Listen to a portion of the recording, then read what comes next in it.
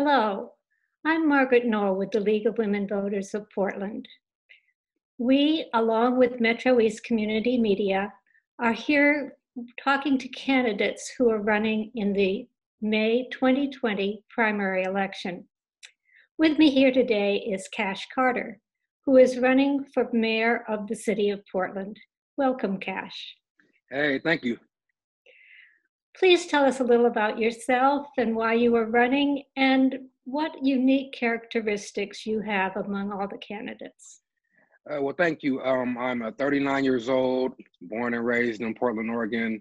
I have two boys, and partially the reason why I'm running for office is just because I have experience with the homelessness crisis. Like me, myself personally, I've been homeless. I've stayed in shelters, family shelters. So I've seen firsthand the effects and also how to make it out of it. And some of those things like having success are, being homeless, having a job, working for the Portland Timbers, being their team chef for 2 years during the season which they won the championship.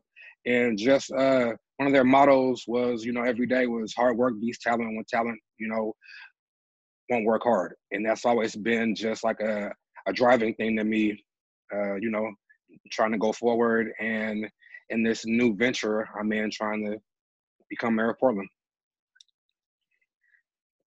Tell us, the COVID-19 pandemic and the resulting devastation of small business, city employee layoffs, and housing displacement they'll be with us for some time, those consequences.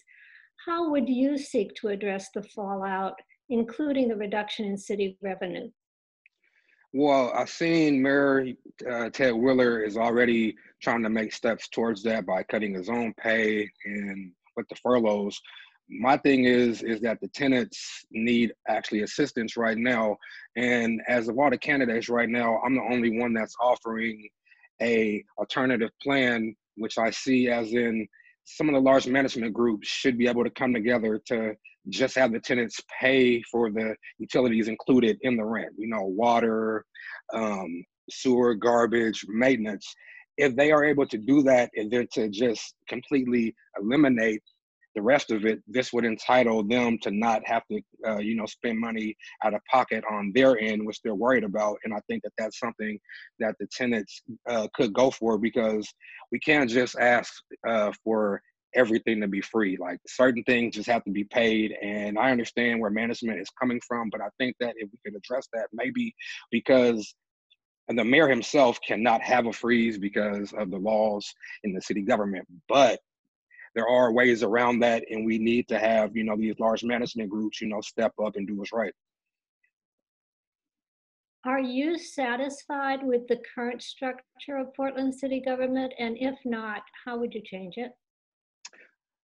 That's a good question. I mean, I'm satisfied with whichever the citizens vote for. And it seems like every time we bring this up, everybody votes it down. So my whole thing is like, you have to work with pretty much what you have besides of always complaining. With that being said, I think that us in Portland being a city that has this style of government, we could actually take this and lead by example and make it work, versus always trying to go towards what the other major cities are doing, because even though they have this, as you could see, they still have problems. So I feel like right now, Portlanders should just look towards what we have and trying to make the best out of that to actually lead and be in the forefront of this, and maybe even change some minds of some other cities going back towards our style of government.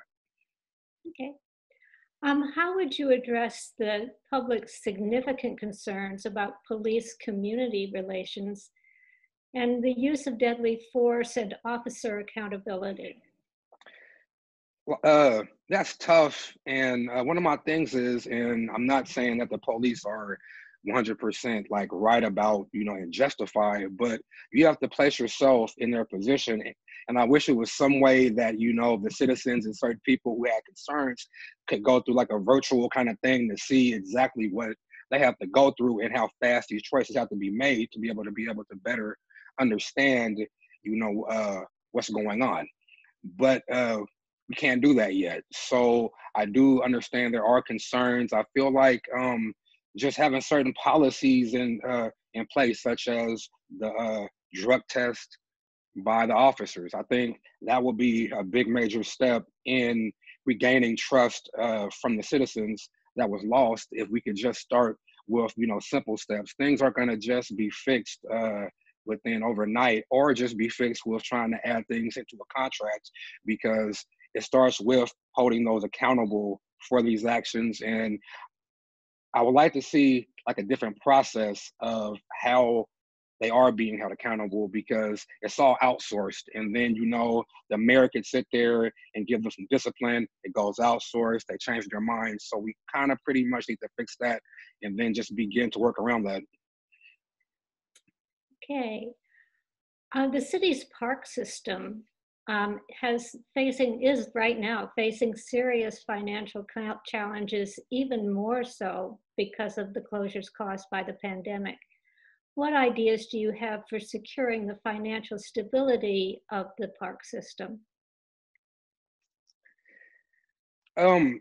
It's always like a mystery to me, because like in Portland and our area, we have so many large businesses that make, millions of dollars. They're on the stock exchange, Nikes, Adidas. I mean, the Simpsons are created here. So obviously we have, income and revenue here. And I would like to reach out more. Like, I know Nike has gone through and they donate, basketball courts and things like that. But I would like to see more of these businesses maybe sponsor a park or two, and add more, reach out more than just sports, because it's just more than basketball.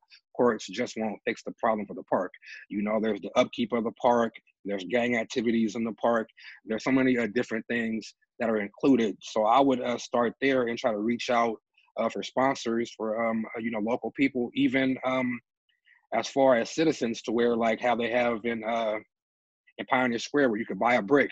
I mean, like even that, like, could somewhat sponsor a piece of your park, have your name on it, have your area, and could take more, ownership of these parks in their areas. Great. Well, thank you very much. This has been the Video Voters Guide. Thank you for watching. The primary election is on May 19th, a Tuesday.